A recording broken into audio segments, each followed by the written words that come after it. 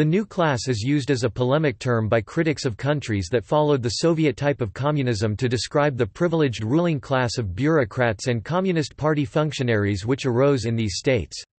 Generally, the group known in the Soviet Union as the nomenklatura conforms to the theory of the new class. The term was earlier applied to other emerging strata of the society.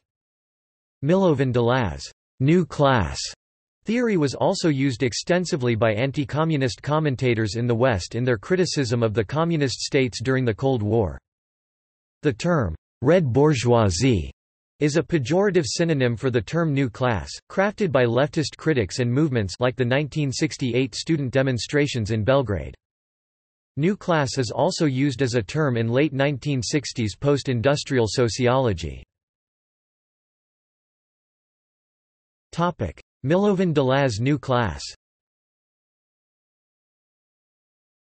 A theory of the new class was developed by Milovan Delaz, the vice president of the Federal People's Republic of Yugoslavia under Josip Broz Tito, who participated with Tito in the Yugoslav People's Liberation War, but was later purged by him as Delaz began to advocate democratic and egalitarian ideals which he believed were more in line with the way socialism and communism should look like.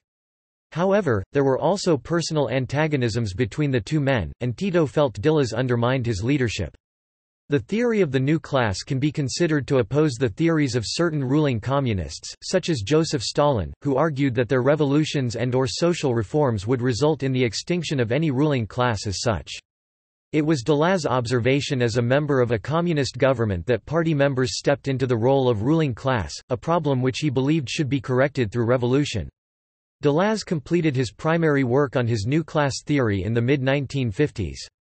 While Delaz was in prison, it was published in 1957 in the West under the title The New Class, an analysis of the communist system.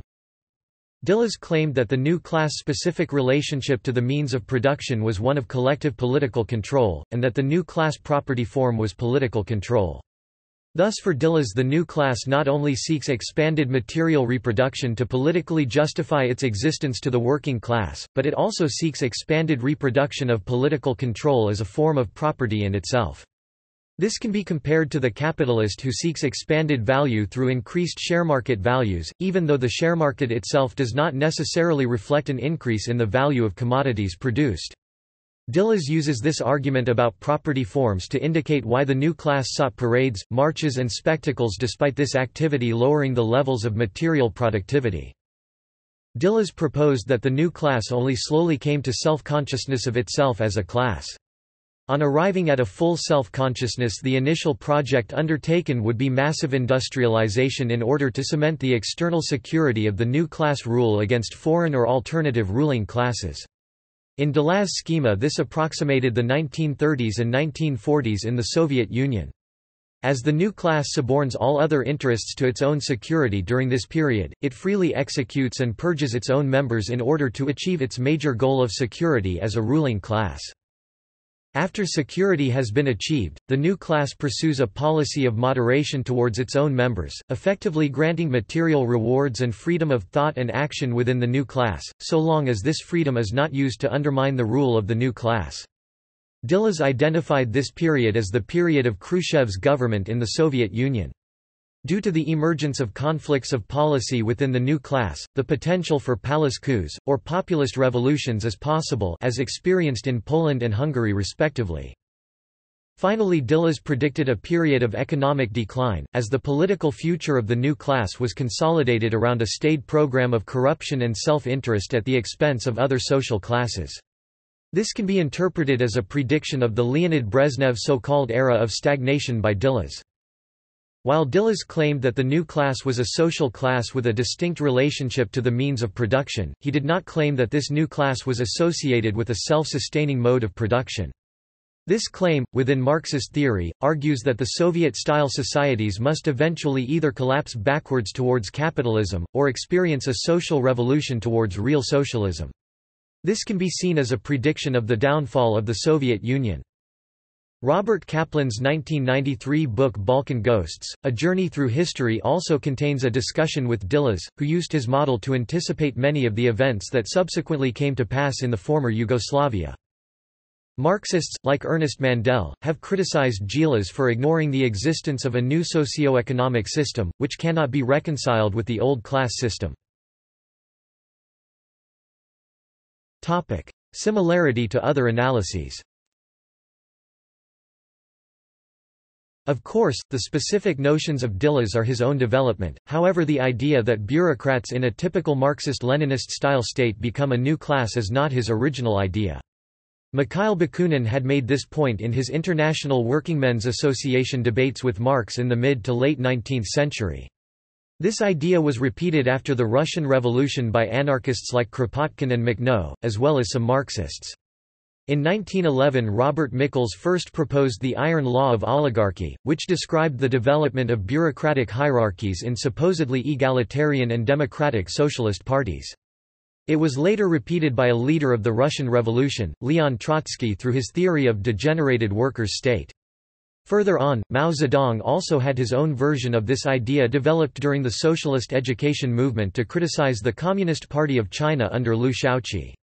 Of course, this wide range of people over the decades had different perspectives on the matter, but there was also a degree of core agreement on this idea.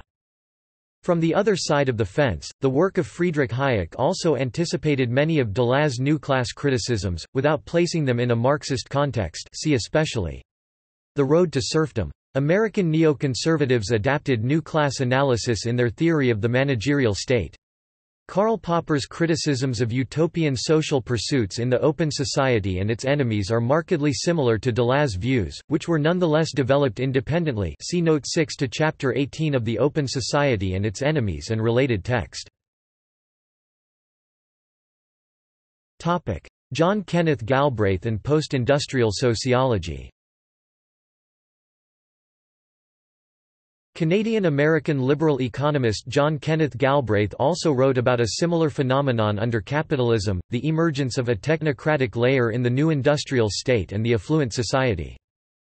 The new class model as a theory of new social groups in post-industrial societies gained ascendancy during the 1970s as social and political scientists noted how new class groups were shaped by post-material orientations in their pursuit of political and social goals. Bruce Briggs, B. The New Class?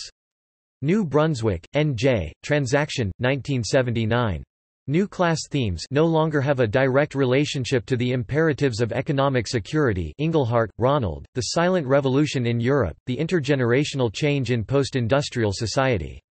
American Political Science Review. 65. 1991–991–1017.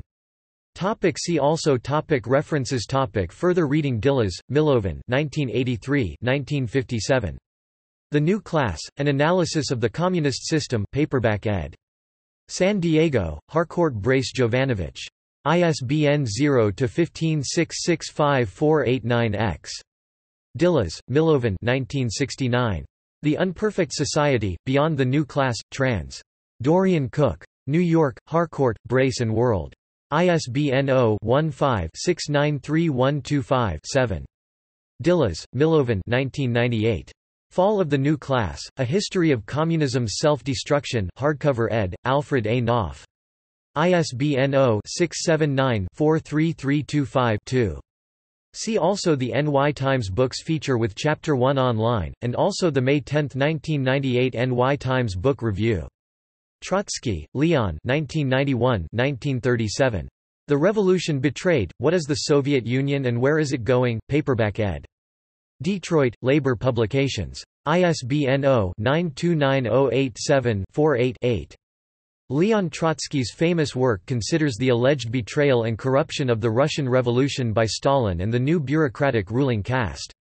Saar, Marion ed. 1978. Socialism and the New Class, Towards the Analysis of Structural Inequality Within Socialist Societies. Bedford Park, Australia, Australasian Political Studies Association. ISBN 0-7258-0074-7, CS1 maint, extra text, authors list link Hayek, F.A. 1994–1944. The Road to Serfdom paperback ed. Chicago, University of Chicago Press. ISBN 0-226-32061-8. Kaplan, Robert D. 1993. Balkan Ghosts, A Journey Through History. New York, St. Martin's Press. ISBN 0-312-08701-2. A meta-list of relevant publications. Related to Barbrook, Richard 2006. The Class of the New paperback ed. London, Openmute. ISBN 0-9550664-7-6. Orwell, George 1984-1949. 1984 paperback ed. San Diego, Harcourt Brace Jovanovich. ISBN 0-15-166038-7. Goldner, Alvin Ward 1979. The Future of Intellectuals and the Rise of the New Class, A Frame of Reference, Theses, Conjectures, Arguments, and an Historical Perspective on the Role of Intellectuals and Intelligentsia in the International Class Contest of the Modern Era. New York, Seabury Press. ISBN 0-8164-9358-8. Kellner, Hansfried and Frank W. Huberger, eds. 1992. Hidden Technocrats, The New Class and New Capitalism. New Brunswick, Transaction Publishers. ISBN 0-88738-443-9. Lash, Christopher 1995. The Revolt of the Elites and the Betrayal of Democracy. New York, W.W. Norton. ISBN 0-393-03699-5. Budrys, Grace 1997. When Doctors Join Unions. Ithaca, ILR Press, Cornell University Press. ISBN 0-8014-8354-9.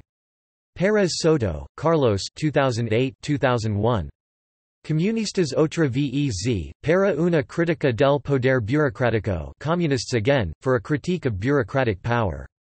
Santiago de Chile, ARCIS, LOM.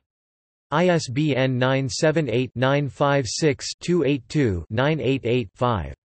Topic articles. Registan, October 1, 06. The New Class: The Rise and Fall of NGOs in Central Asia.